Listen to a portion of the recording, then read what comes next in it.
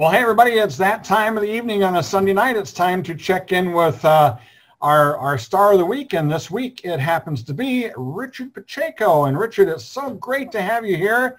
And I think we brought out some of the other stars to see you today. We've got Monti in the room, also Eric Edwards, and I think the whole crowd is here today. Hi, crowd. Eric Edwards. How can I be the star if you're on the show? I'm the co-star. I'm a co-star here.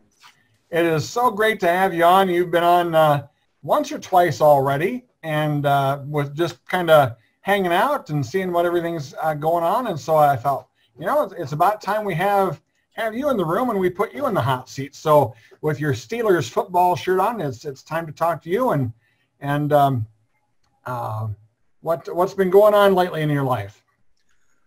Well, living with my wife at home, not going out anywhere if we can avoid it, having the groceries delivered. We are in Alameda County in northern California, which is the #1 county in the state for coronavirus patients. I think LA may be overtaking us briefly, if not having done it already. But we keep a pretty tight ship. Sure. We're in the wrong age group, and my wife has some breathing issues, so we are trying not to bring that disease in the house. Well, one thing that is exciting is what you can do if you can't make it outside is you can pick up the book that you've written. Yeah, I appreciate that. Let's talk a little bit about you. You really did it up right for me. You really personalized it up right there and really gave it the old schmooze, didn't you? Well, I know that Patrick is a super fan. I'd seen him at a number of industry events, and he was at more of them than I was. So I wanted to pay tribute to his dedication. And I pay appreciation for what he does for us old fogies, giving us one more moment in the spotlight. I bring up my book at this point because no matter how much I jabber, and I can jabber with the best of them, we're only going to touch the surface of stuff. And I literally spent 30 fucking years writing my movie autobiography, Hindsight, True Love and Mischief in the Golden Age of Porn. So I hardly recommend it. I think you'll find it informative, funny, poignant at times, and an in-depth answer to any question that you're going to ask today. It already exists in that book. Now, today we'll just have fun. Certainly, you bet. And what we want to do is in the group, I know you've got a link for the book itself, a web page for the book and how to order. Already, Charles has asked, how do we get the book and how do we get it signed? So you've already sold one copy and we've been here 4 minutes. Great. Hi, Cathy. Did you finish your reading already? Yes, I did. Sorry, I wasn't there. I was getting ready for this. I could imagine. I did, and we had no Zoom bombers, no Santa's Heine or anything like that this time. You're talking to Cathy, who under the name of Ariel Hart was a longtime X-rated screenwriter, co-author of the book Raw Talent that she did with Jerry Butler, and a superhuman being. Thank you. I feel the same about you. Mwah. See, we told you we were going to bring out the stars for you. So Eric Edwards is with us. And Eric, how are you doing today? There you go. I'm unmuting. All right. Hi, Cathy. Eric, good to see you again. Yeah, wow, that's so neat. And Howie, my gosh, look at you. First of all, I got a couple of things to say to you. I finally finished your second book, and I'm going to plug it for you. Thank you. You're welcome. It took me over a year to read Hindsight, so well, you can imagine I'm a slow reader anyway. The one thing I liked about your new book is not only did it tell me a lot about your upbringing and how you got into the business and just your life in general, which was fascinating. First of all, I'm not Jewish, as you know. What was I, the token Goya? Is that what I was called? Goyim.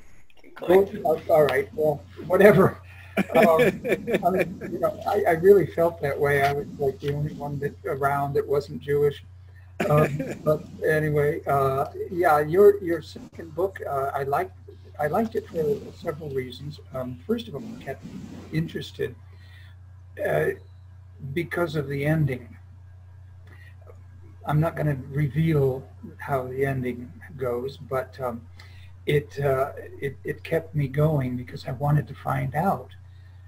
And you know what I'm talking about. Yeah, sure. So I wanted to find out how everything pulls together and everything. And I also really liked the way that you slipped into the past very easily, like a greased pan or something. No, you just kind of, you're there all of a sudden. And whereas maybe if I had written a book, I might have made a completely new chapter and saying back in '65, you know, blah, blah, blah. But no, you just kind of like went right into it. All of a sudden we're on a football field with you. And I thought that was really cool. But it's, ladies and gentlemen, it's called Return to Squirrel Hill. And first of all, hindsight was my fave, simply because you and I lived those days. And you really described them quite well. So it was like a flashback to me to read all of those memories and everything that I had kind of forgotten about. But this new one is totally different. And I want to compliment you on it. Good job. Thank you. Thank you. It's a wonderful feeling to talk to people like you and Cathy who know that world, who were part of that world, and to have you recognize the truthfulness of what I've tried to present. I appreciate it. I certainly worked hard to do it, and it's all there. The newer book that Eric refers to is also a book that I wrote 30 years ago, first copy, and I've been keeping diaries since 1965. So when I write, I go back to my diaries, and that's where all the notes are. And I polish and polish and polish until it's ready to harvest. And this is another book like that. There's no magic pee-pee in the new book. I used up my untold pee-pee quotient in hindsight. So it's nothing about my sex life. It's about family and friends and memories. It's also 400 pages shorter, which a lot of people are grateful for. Yes, I like that a lot. I think I advised you on that, didn't I? Yes, you did. It also has big print, too. Big print and 400 pages shorter. Yep. Good job. Yeah. All right. But really, if you want to learn a lot about Howie and Richard and in his past and everything, and I'm amazed that you kept all these notes. My God. That's really incredible because it was so real and accurate. Well, I had this wonderful phone call from, I can't remember her name now, Jane Kaminsky or something. She's a Harvard person, somewhere connected with the archives there. And she calls me up recently saying that she's doing a book about the donation of Candida Royale to the feminist movement. And she came across some letters between Candida and myself. And she said, would you be willing to be interviewed for this book I'm writing? And I agreed to that. And I mentioned somewhere along the line my diaries, and she got very excited and said, would you be willing to donate your diaries to Harvard? Which really cracks me up because I couldn't get into Harvard when I tried to as an undergraduate. And now that I'm going to die, well, they want my diaries. So my diaries can get it. Don't donate them. Make them buy them because I believe they have bought Candace's and Gloria Leonard's. Not a huge amount of money, but I think what you have to say is really important too. So stick out for a little money. Oh, I love you. I love you. I'll tell you what happened. What happened was I use my diaries. They're my mind. That's my ore. I go and mine the ore in there and to write. So I'm not giving them to anybody while I'm alive. And when I die, my kids get them. And when they make their choice, I don't care what they do with them. So I said, nothing now. And she didn't mention money. But I'm glad to hear that you did. That's what Seika, who I'm sure you all have heard of, Yes. Seika has tried to be my business mentor. Seika has the first nickel she ever made, and she can get your first nickel too if she tries hard enough. So she's always yelling at me because I do autographs for nothing, and I give away shit. And she, what's wrong with you? How did you get to be a Jew? Wait, you're crazy. Well, and that is true. You should never sign anything for free in our group, Richard. Just charge somebody $10, something, just to do it, because they'll pay for it. And already now we're 11 minutes into the chat, and you've sold book number 2. So. Oh boy, I want to buy some. Where do I sign up? And George, you're the one who wants to buy one of those books. Talk to us a little bit. Oh, yeah. I'd like to read your, Richard, thank you for sending me those autographs. They were very interesting. Oh, good. And Eric, sorry I missed your interview. I had to work. I heard it was a good one, but, I just want to say that Patrick's doing a great job. He's always helping you guys. And, if he ever needs my help, even though I don't know what I'm doing, he knows that I will help him in whatever. And yeah, I'm interested in getting your book. So wherever we can get that information, I'd appreciate that. Well, to get an autographed copy from me, and the autographed copy is free. The book isn't. Obviously. Yeah. So the www.hindsightbook, one word, hindsightbook.com. www.hindsightbook.com. Okay, perfect.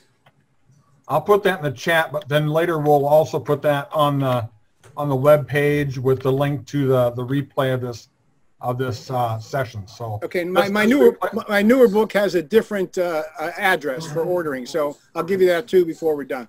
Okay, sounds good. Perfect. Thank you. One of the cool things I have the privilege of is, since I host this, I get to control everybody's mute button. So I like to talk about this movie, and this was Up and Coming. And this was one of my favorite movies because for 17 years, I was in radio. And anytime the disc jockey could get a blowjob, I was all for that. And that looked like to me that you were going to play one of Marilyn's records in exchange. I believe she gave you some head. Yes, that was the deal. But she only gave me half the blowjob because she finished the blowjob when the song went to #1. Oh, that's right. Yeah.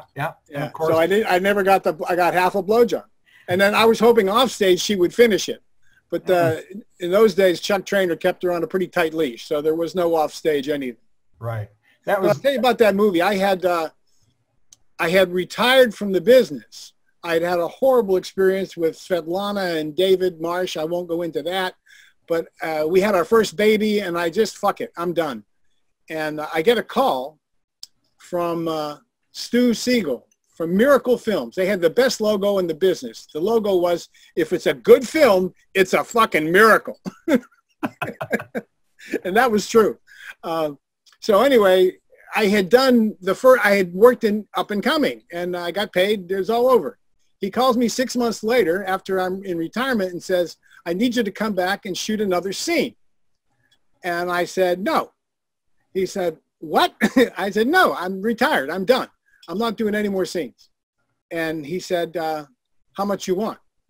And I said, no, it's not going to happen. And I was making good money at that point in time. I was getting $1,000 a day.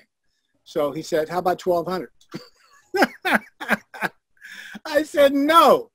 He said, how about 1,500? I said, I'm unretired.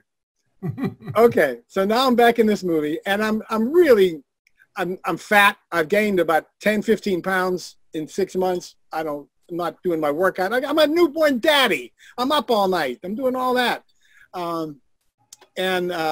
It's supposed to be another scene with Marilyn, a pick-me-up, a pickup shot. So, but I have to fuck her again, which is not a bad day's work at all. So, okay, but I'm real nervous about that. And the thing, you'll hear a lot about this in hindsight. I was one of the weakest sexual performers that industry ever had in it. My first 5 movies, I had 1 erection. And the other 4 were just miserable experiences where they'd have a stand-in for me. The only reason I had a career was I could act a little bit. And that was when they cared about that. So they'd hire me for that and take their chances. Eventually, through people like John Seaman and some other men who were kind enough to talk to me about how the fuck you do this, I got past terror and was able to do sex scenes.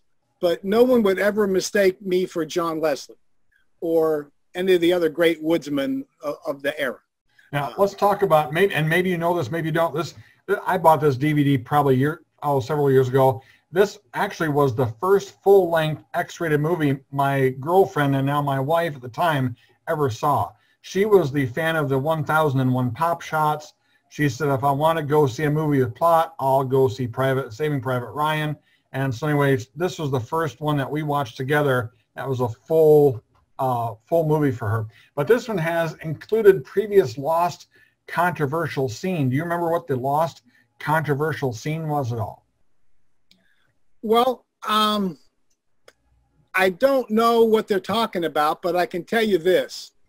I ended up making the movie. It wasn't just me and Marilyn. They had hired John Holmes and Herschel Savage and Lily Marlene to all be in these pickup shots that they were going to do. I guess the first movie didn't have enough sex. So I do my scene. It's real easy. I'm getting a double blowjob from Lily and Marilyn. That's my favorite thing because it takes me a long time to come from a blowjob, especially on camera. And to have two women, by the time one gets hard, the other one jumps in, so you don't feel bad that you're keeping a woman's going to have to go see the dentist when she's done with you. So I come and I'm wrapped and I'm done. And it was we were shooting at the home of a proctologist in Marin. And there was like a balcony over a living room. And the food was laid out in the balcony. So I go up to the balcony, get myself some food. I got my check. I'm going home. And I start to hear these screams. Screams. I mean, screams. The kind of screams. What's going on? And I look over the balcony, and John Holmes is fucking Marilyn Chambers in the ass with that Little League baseball bat he had for a dick. And Marilyn is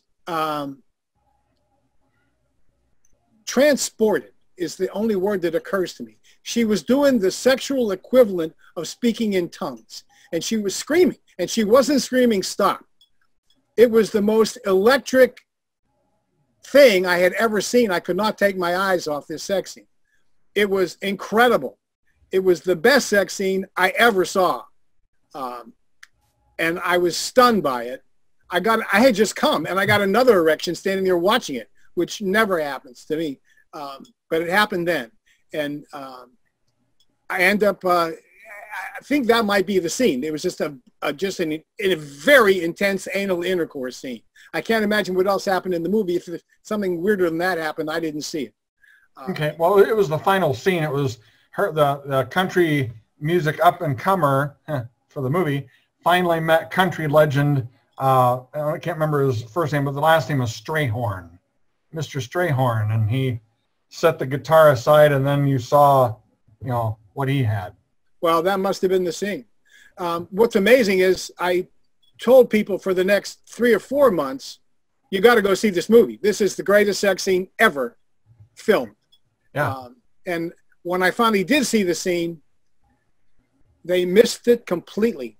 They had kept the camera locked down on the asshole dick shot for like 20 minutes. That's all. The magic was Marilyn's face. All the magic was there. She was like, blah! She was out there, and it was incredible to behold.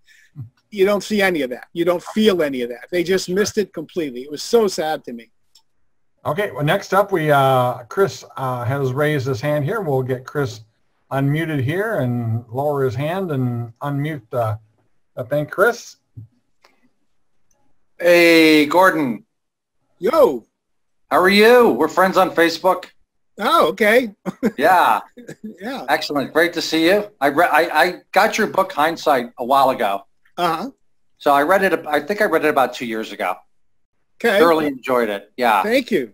And I'm looking forward to your next book. And also a shout out to Rob, who I'm very, very good friends with on Messenger. So perhaps Patrick, I can give a shout out to Rob a little bit later. Sure. Who's my good bud. Chris? Gordy, do you have any reflections? I know you're very close with John Leslie. Maybe tell us some John Leslie stories. Whoa, Jesus. God. At least one. First of all, when I first met him, I thought he was the biggest asshole I ever met in my life. Oh, boy. I was, before I got in the business, I used to go to the X-rated movies. There's a drive-in in Pittsburgh. And I remember I was in the backseat fucking my wife, and we're up on the screen was John Leslie and Joey Silvera. I don't remember the movie, but there they were. Okay. Cut to a year later, I'm in my second movie. And I'm on the set. In walks John Leslie and Joey Silvera. Movie stars! Wow! I go running up to them like a fucking puppy. I'm wagging my tail. I want to meet these guys. I want them to like me. I want them to be my friend. They start talking to each other like I'm not even there. And John is going like, first of all, they're both really very Italian.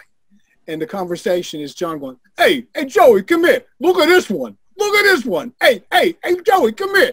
And it gets ugly. They start insulting me, and I'm thinking, oh, okay, these guys are really assholes. And I get out of the line of fire.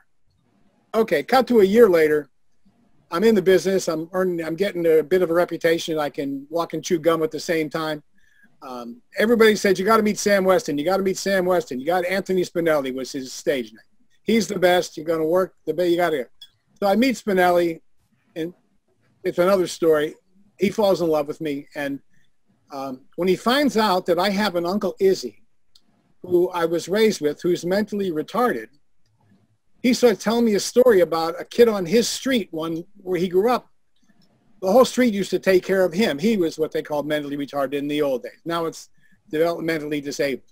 And he always wanted to make a movie about a guy like that. And when he meets me, he decides now it's time to make the movie. And he wants me to star in it with John Leslie. And I tell him no. John Leslie's an asshole. I don't want any parts of it. And he said, no, John's great. You're going to love that. I said, no, I already met him. I'm not interested in being with John Leslie. And Sam says, you got to trust me. You're going to make magic with him. Trust me. All right, fuck you. And we go and do it. And now I'm working with him. And Sam's movies you rehearse, which was an oddity in the X-rated business by and large. And he's perfect for the part he's going to be playing. He's the ladies' man. And that John can do with his eyes closed. And so we make this movie.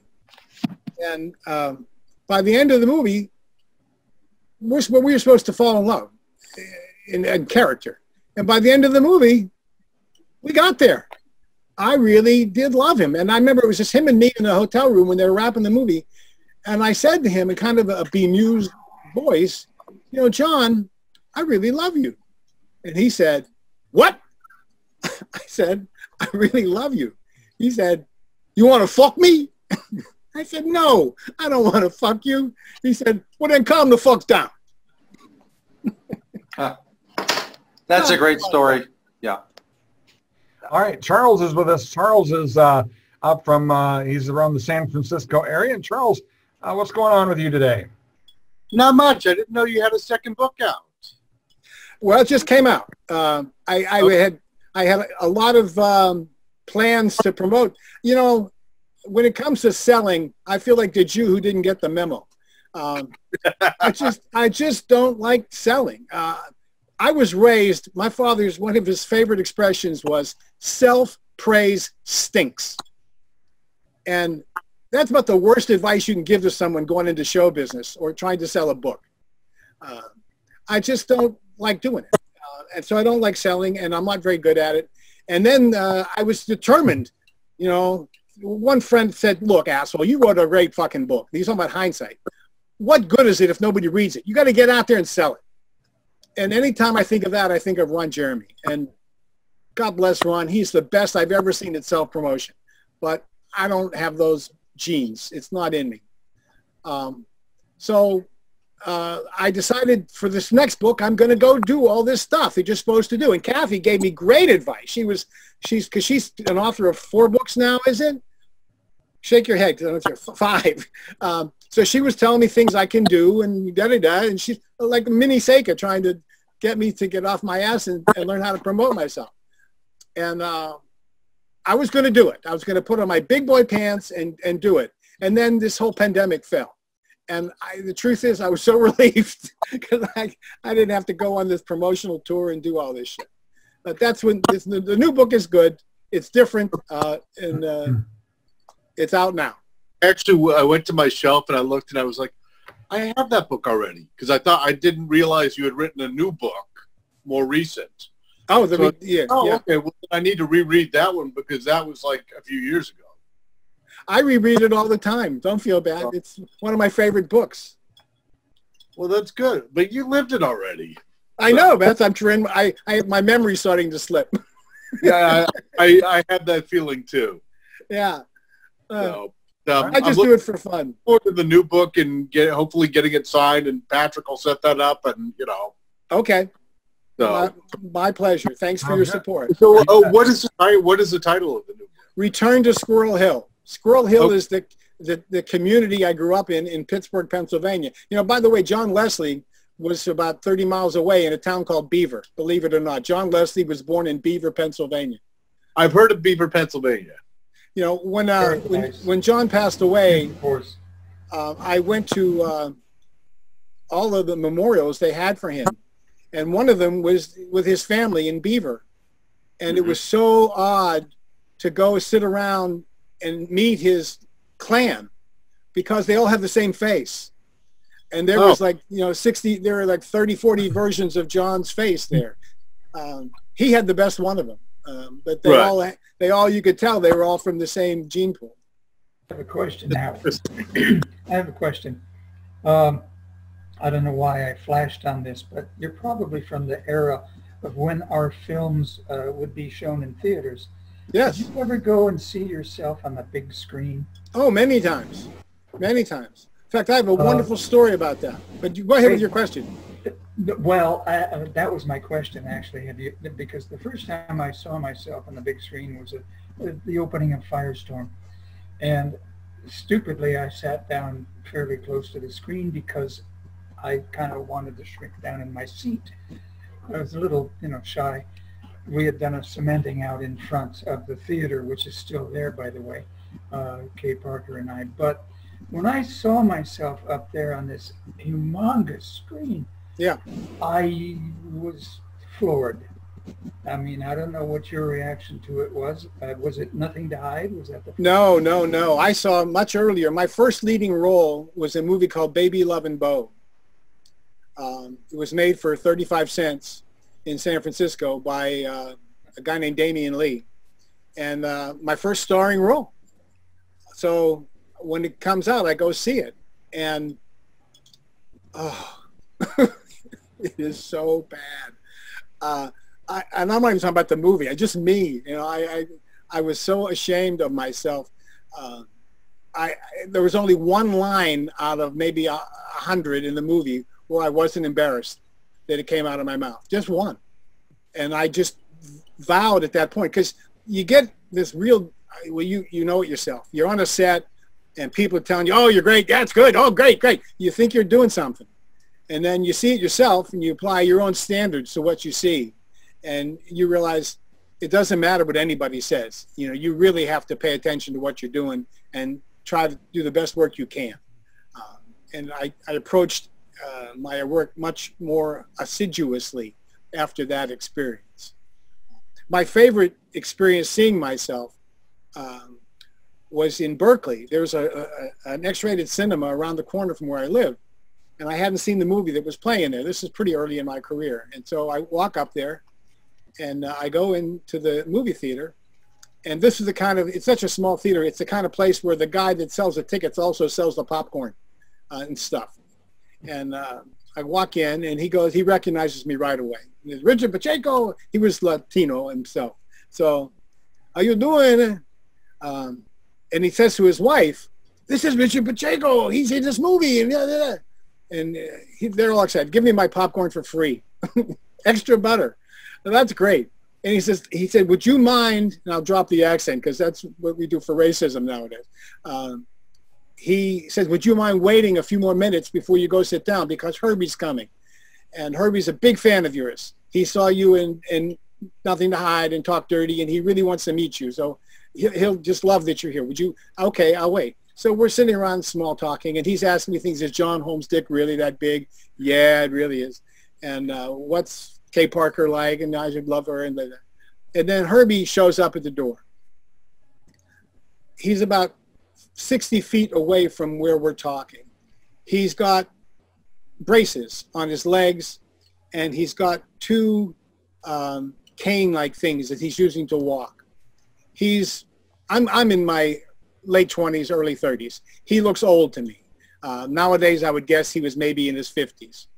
And he starts walking from the street to the concession stand, and it takes him like 5 minutes to get there. And he finally gets there, and I'm watching this whole thing, and I'm realizing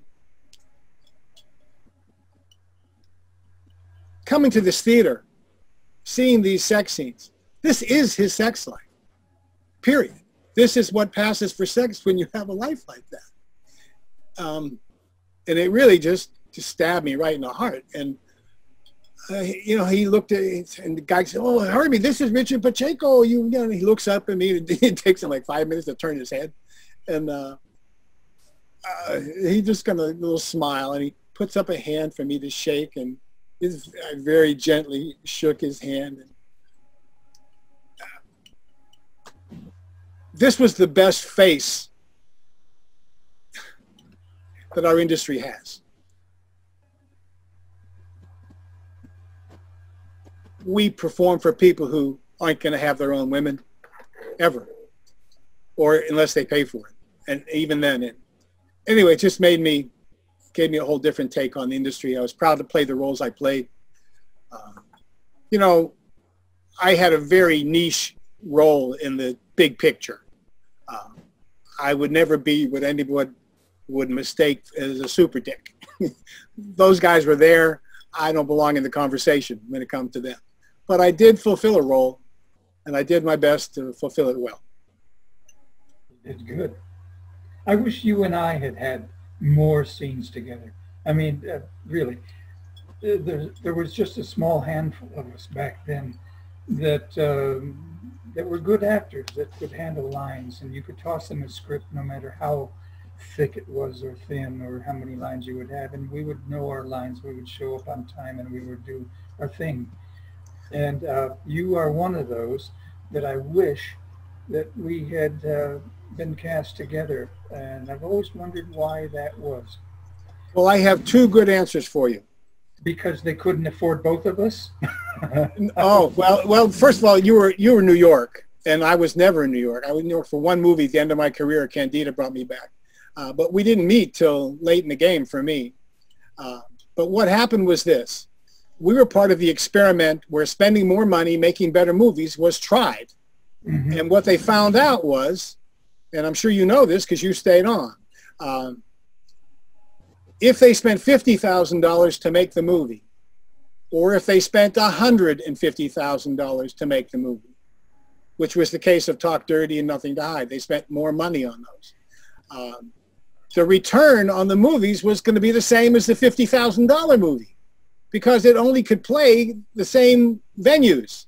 There was no video at the time. Video hadn't really begun yet. So you weren't going to make any more money because our movies were never going to play at the regular theaters. And once the businessmen realized putting more money into it cuts profit, that was the end of that era. Occasionally, a movie will get made for vanity's sake. Like Nothing to Hide really was a vanity movie because the producer of that movie got sick of the other people getting to get their awards at the banquets, and he wanted to turn getting an award. So he opened up his wallet to Sam West and said, "Make me an award winner," and that's how Nothing to Hide got made. But it already was like a dinosaur in terms of big budget motion pictures. That was over like by 83, 84 at the latest. And then by then video had got its claws in the whole thing, and every price has just all plummeted. Oh, the other reason was AIDS. 1984, November 10th, 1984. First headline in San Francisco of the heterosexual transmission of AIDS. A good friend of mine who was a mathematician came over to my house that afternoon, said, "I've been doing some calculations based on these numbers in the Chronicle. You need to retire now." I don't want to hear that because it was my first turn at going to Hefner's Hot Tub. And I like that and all that stuff, which I know you're familiar with. All right. So I wanted to make the movies. And I had 3 lined up for December. And my wife and I argued about it. And I said, I'm going to go make them. And I went and made them. And when I came home, at the end of the 3 movies, we went to bed that night. And I reached for her. And she said, do you think we ought to? And I said in my best John Nuzzo voice, what? She said, quote, don't you think it would be prudent if one of us remained alive to raise the kids? And that was the brick wall. I woke up the next morning retired and monogamous. Oi. All right. Eric Monti is with us. Eric had some time in the adult business. And Eric, how you doing this afternoon? I'm doing fine. I want to say hello to Cathy. Cathy, hear me? Yep. Yes. How are you, Eric? Good to see you. I'm fine. We have a Philly guy and a Pittsburgh guy. Pennsylvania's in the house. Yeah, I'm a South Philly guy too, Richard. I'm one of those Italians. Yeah, how you doing? How you doing? All right, how about you? Did you eat yet? Anyway, no, I wanted to introduce my friend Paul, but he had to go temporarily. He's new to the group. But agree with you. By the way, I wanted to say one other thing, by the way. Is Chris Quasi on here? Chris? Yeah. Because I put a Facebook friend, Yep. and I mentioned, but he probably recognized my name. Yeah, I Chris used is there. another name. I Rob, think, did I befriend you? No, I'm Richard. Richard, the fugitive name with Kimball on Facebook. Oh, Anyway. Kimball. Okay, yes, I saw that. I will. Yeah, and Robin to say hello to you. I have not much to say, but I'm agreeing with Richard Pacheco about the money aspect. You know, put 50 that right away. I know what he was going to say, but that was the truth. Whether you put 50 grand or 150 grand, and returns the same, you know, and that was that. And I was in the business, Richard, from '83 to '99, but not really making that many. I made about like 80, 90 films altogether. But same as you, I was kind of a character actor. I was never really a big name or whatever. But that's about it. I don't have much to say, really. All right. Okay, well, hey, I appreciate you being here. And Lance has raised his hand. Lance, what's going on with you tonight? How you doing, Patrick? Richard, how are you doing? I'm doing good, and Howie's my name. I don't pay. Everybody on the set always call me Howie. Richard was just keep the crazies from my front door. I was just gonna say, I want to reiterate the book Hindsight was an outstanding read, unequivocally. I really enjoyed it. Very, very candid, very humorous. I really enjoyed it. Since you're gonna try to sell that information to Harvard, just want to let you know, I lived in Harvard Square 20 years. My whole family's Harvard, MIT. My father's Harvard. My mother's brothers are Harvard. My cousins. I went to Harvard Business School leadership program. Shove it up their ass. Take it up. Take them for every fucking dime you can get from those cheap-ass motherfuckers, especially when they tried to get $9 million on this small business loan. They suck. I got no fucking respect for them anymore, even though my whole fucking family's Harvard. Shove it up their ass. I'll tell you what. So take them if you can for every fucking cent you can take from them. If they call me back, I'm calling you, and I want you to be my agent. Well, but the thing is I think I'll blow it for you. That's the problem. That's fine with me. I'll enjoy that. I'll enjoy the fuck out of that. That'd be great. My father was 39. My uncle was 46. My cousin was 88. You know, I mean, they're assholes there. Anyway, why did you settle in Frisco? I didn't. I settled. Well, actually, I first came in. I was working in poverty programs in Washington, D.C. The people I worked for were the people that invented poverty programs. They did an experimental program in New Haven. They were backed by the Ford Foundation with an open checkbook. Ford Foundation wanted them to succeed. Hi, Harvey. Herschel Savage just showed up. So they wanted to succeed. They went from there to Boston, where they ran ABCD. They succeeded there. Now they went to Washington, where they were going to do the national poverty programs. Wow. So I have a couple of real quick questions here. All right, go ahead. What are your thoughts on Jeremy and what he's going through right now? The chickens come home to roost. Really? So it's kind of a long-standing thing, or what? Well, Ron had a reputation for pushing things. So did Harvey Weinstein. You know, it used to be acceptable behavior. What the crime is that the times have changed. Right. That's, you know, because what we used to be able to do with impunity, we're now having to pay for. Hopefully that's going to apply to cops as well. Yeah. What woman did you enjoy having sex with the most in your movies? The next one. The next one. I love it. The next one. I love it. That's a great answer. I got that from John Leslie. Did you ever jerk off to your own movies? Well, not looking at my ass, but whoever I was with, yeah. In fact, you did. That was better than I wasn't getting any pleasure out of working. That I think out of at least 100 sex scenes, I liked 3 of them personally. Really? Me personally, wow. I was working. I'm working here. There wasn't time to enjoy it. Where I would enjoy it was when I'd watch it later, and I'd have jerk off, and I'd have the pleasure I didn't have when I was working. That's okay. When I so you actually did enjoy looking at yourself after the fact, then? Okay. Well, I relived the sex scene, but now I could have the pleasure without thinking about what the director in my ear telling me to move to another shot or whatever they're telling you. Okay. Okay. Do you happen to know that, like, I know your colleague there, Cathy, wrote the book with Butler. Is there any reason why Butler badmouthed everybody in the business? Do you happen to know? Or, you know, a complex fellow, batshit crazy. I worked with him enough to see it firsthand. I won't even tell the stories. Just trust me on that. But a brilliant actor. And I think, you know, the finest actors I've ever met in my life are crazy, which is the irony of all ironies, that we make them social heroes and we ask for their opinions because they're not even there. The best actors have no self. They can become anybody, and they're left alone to be themselves. There's not much of strength of ego there other than the movie stars. So that's irony to me. But Jerry was a great actor. He also was very, very funny. What got hard to deal with is when the manic part of him met cocaine. That's not a good combination. He didn't need cocaine to be manic. He lived there. That was the home team. And when you put those two together, that's when he started crossing a lot of lines that weren't helpful for his career or his relationships. But he was a pleasure to work with if you could put up with the craziness.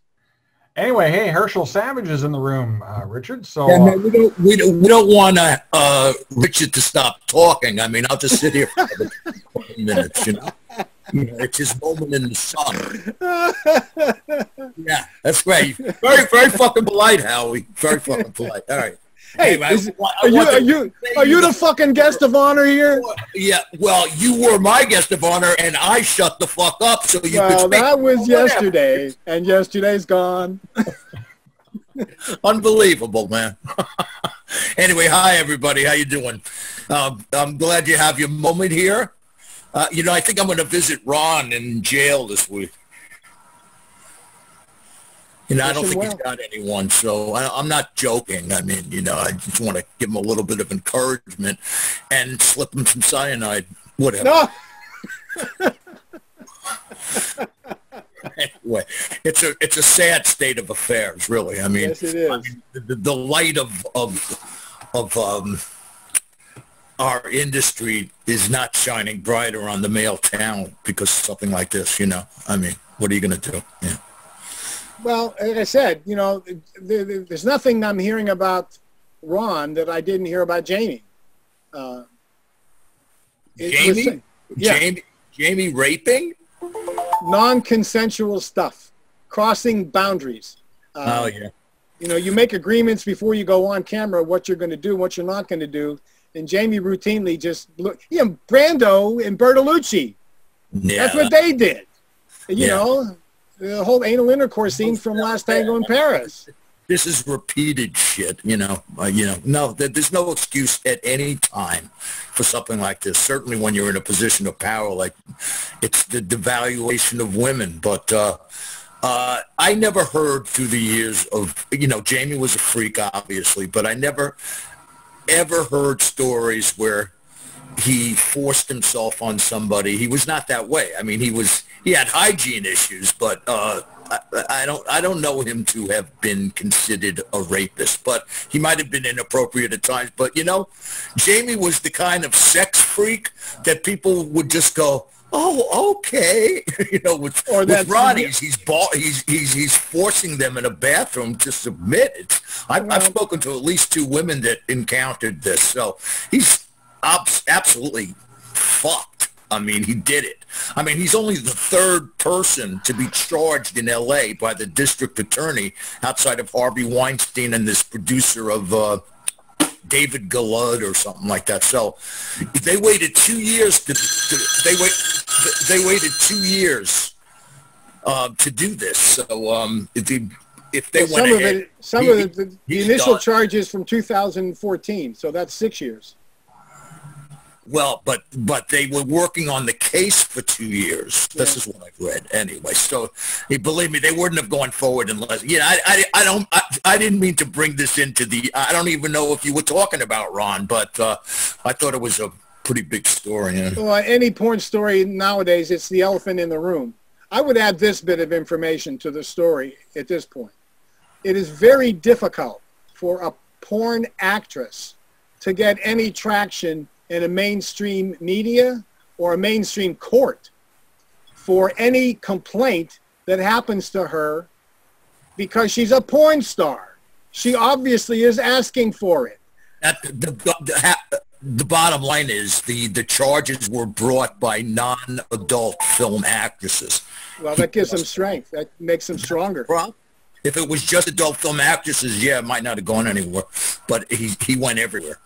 He was inappropriate, man. He never did stuff like that around me. Not that I was around him that much, but if I saw stupid behavior on a set, I always spoke out, which I didn't. But he crossed the line. There's no question about it.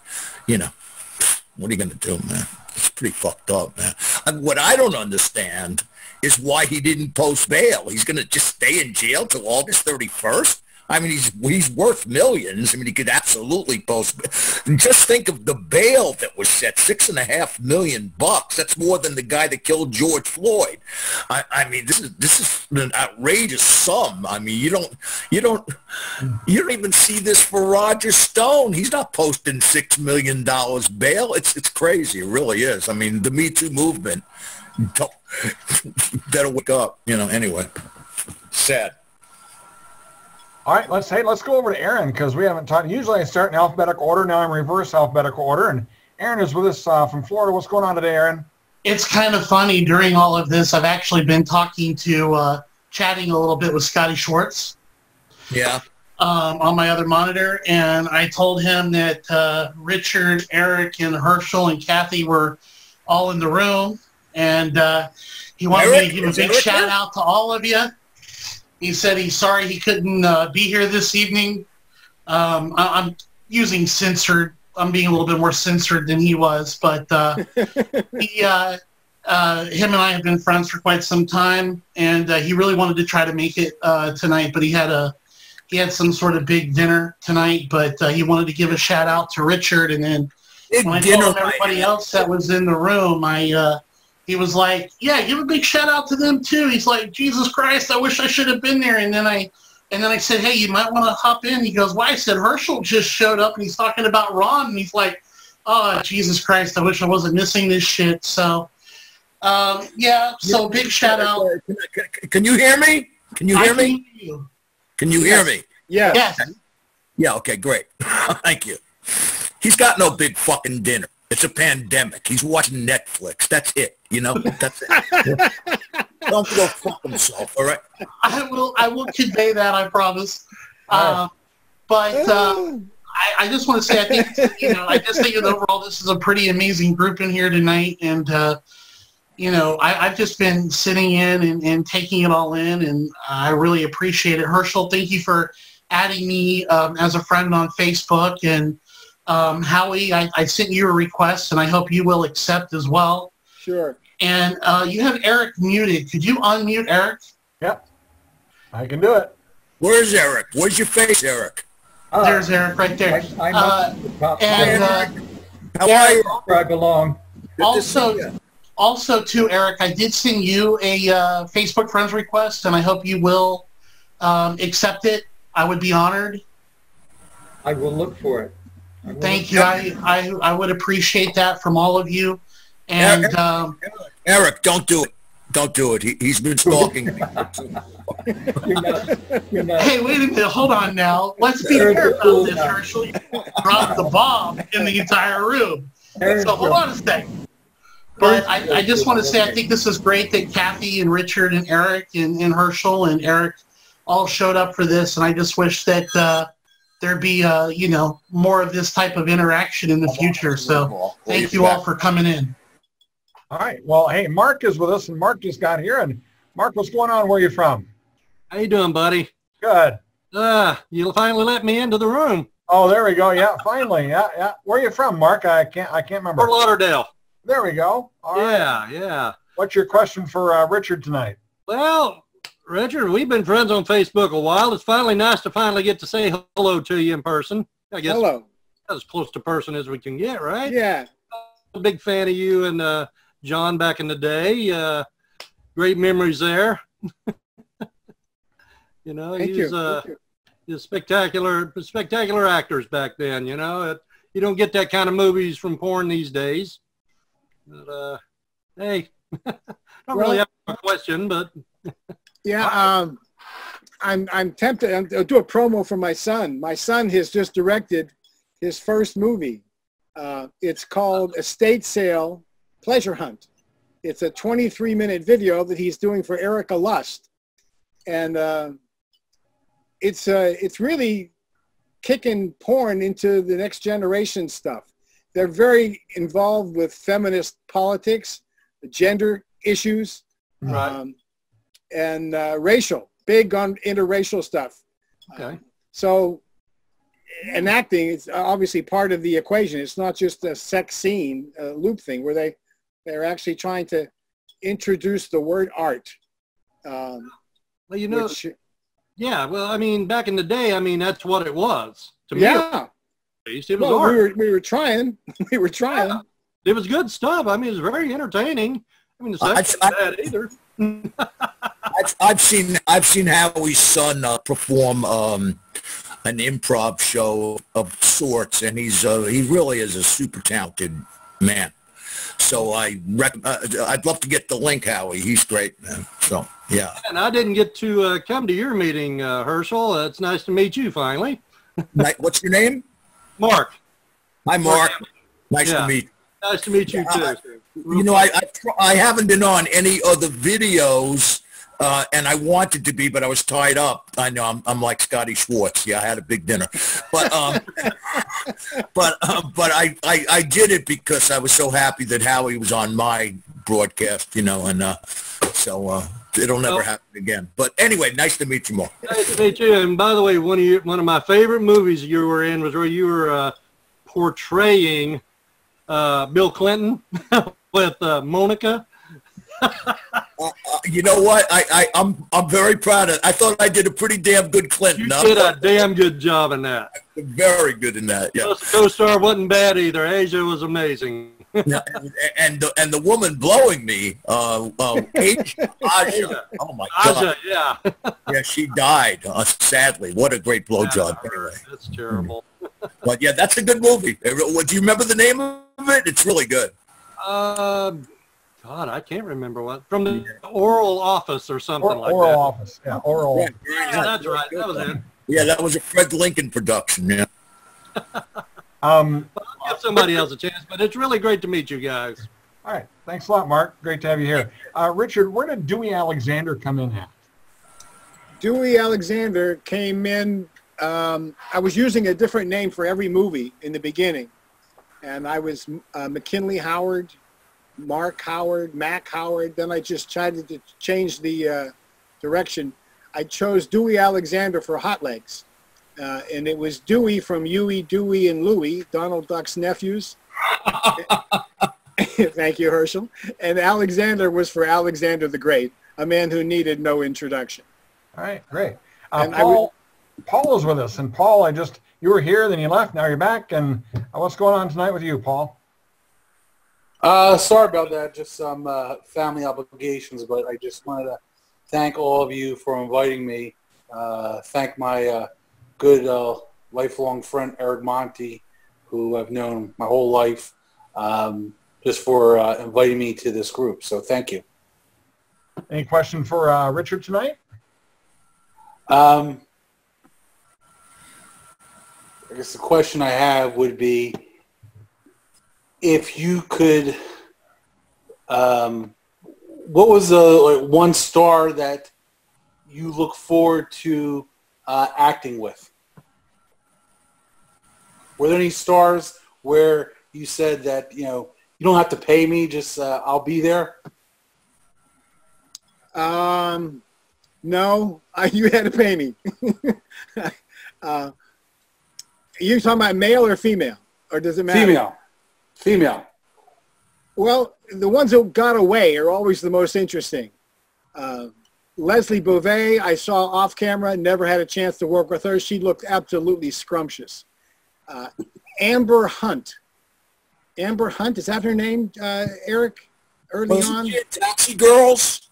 Cry for Cindy. The star of Cry for Cindy. Amber Hunt, I think was her name. John Seaman had the hot I for ever her. worked with her. I never got there either. Difficult question, isn't it? Kind of. It is. Yes. The ones you have, it's like, you know, okay, I've been there, done that. You know, what else can you show me?